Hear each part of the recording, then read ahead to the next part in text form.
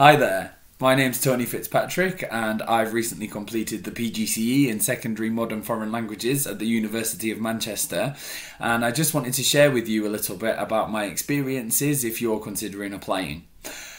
I chose Manchester to do my PGCE because I knew that the PGCE course itself and the languages strand in particular are very highly regarded, and the university has excellent school links, plus Manchester is a brilliant place to live and to work and to study.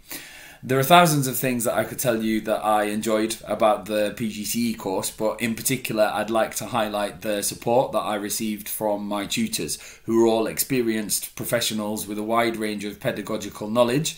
Right from the start, they provided us with all of the information, advice, guidance and support that we needed. So when we went into our placements on day one, all very nervous, we at least knew that we were equipped with the tools that we needed in order to be able to develop our practice in the classroom.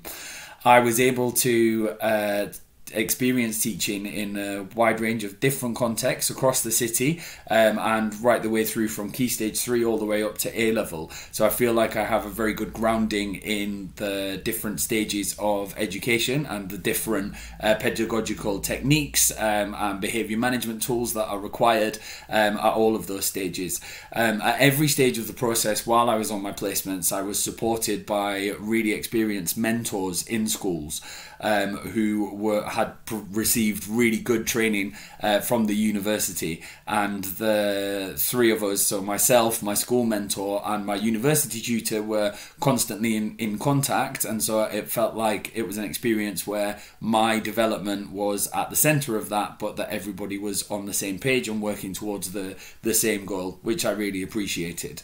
Back to the university tutors, who once again I can't praise highly enough. They also really helped me when I was applying for jobs, from the application stage to helping me prepare for the interview and demonstration lesson, and I'm really pleased to say that I was appointed as a French and Spanish teacher at a local secondary school, and that's definitely down to the support that I received from my tutors during that experience. And now that I'm teaching in the classroom full time, I'm utilising all of the skills and the pedagogical knowledge that I gained from them.